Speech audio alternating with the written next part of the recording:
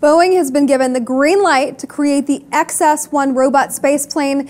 Now, this is going to launch a secret spy satellite, actually plural satellites, and space weapons. It's expected to be able to return to the Earth and go up to space again within 24 hours. This spacecraft, it's reportedly a $6.6 million project. We have a video clip of it. Take a look.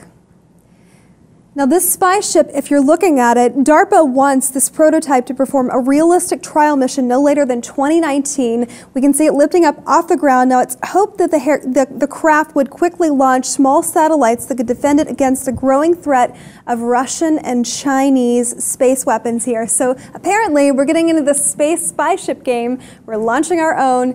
We're expected to have it up and running by 2019. I don't know if this is a good thing, Jose, or not, but we're getting in the game where national security and space are going hand in hand. We are still finding new battlefields for gauging war and frontiers. Benefiting the industrial military complex. If it's not the air, then let's take it to space. And what are they trying? Are they trying to bring down enemy satellites? Are they trying to attack the Earth from the space? Well, what's the deal with this? Well, here's what they're trying to do. So this is a surveillance spy ship, number one. Number two, it does have space weaponry on it so that they can actually target and fire upon if they need to. It's unmanned, so my presumption would be because it's unmanned, in case our enemies decide to shoot it down, our perceived enemies, I should say, because Russia and China actually are not our enemies.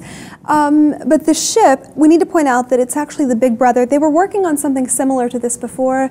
They've decided to ratchet it up.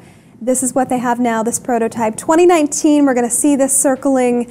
And so this is a Star Wars drone, basically. It's a big drone that is going to be fighting in space. That's right. But what worries me is that surveillance aspect of it. Right. Because we're not sure that it's only surveilling our enemies. Our enemies, or perceived enemies, as you say. It could be also very well surveilling all of us. That's right. Well, this is what DARPA said in a press release about the spy ship. In an era of declining budgets and adversaries, evolving capabilities, quick, affordable, and routine access to space is increasingly critical for both national and economic security. They've tied in our economic security as well as our national with this spy ship. I'm wondering what exactly they mean by that. I mean, it is not making any sense to me. Yesterday, we did a story about how NASA now has to pay $80 million to the Russian space agency to take our astronauts to the International Space Station. Right. Although we are spending money in developing these surveillance, drones to send to space to protect us from Russia. That's right. And why are not spending money on the peaceful exploration space instead of let's see how we can pose these these weapons on space so we're ready for the interstellar fight for the universe. Right, because that's where our priorities are, not NASA. I don't know if you've ever, I'm sure you have, you've seen where these partnerships happen with the US and Russia when it comes to astronauts or cosmonauts in their case in space.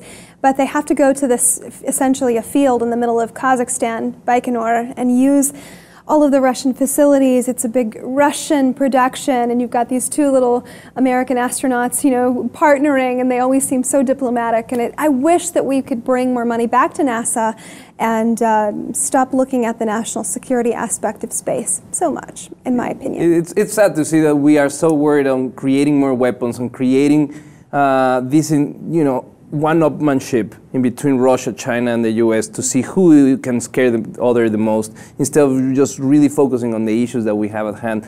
For me, there's plenty of things to take care of before creating these drones, sending them to space. A spy ship You're a with Star Wars weapons. drone that you can use as weapons to destroy That's half of the planet, dude. And not to knock on our astronauts who partner with Russia. No. But my point is that they're not taken care of. We're taking care of these. We're giving money to Boeing, and we're giving money to the industrial military complex here and there, but then our astronauts have to hitch a ride to, There you go, they have to hitch a ride with the Russians. Anyway, we'd love to know what you think about this video clip. The new spy ship that Boeing is developing, set to take place 2019, it's going up. Log on, post those comments below about this story. While you're at it, check out the rest of our channel, and of course subscribe to the LibTV2 for more.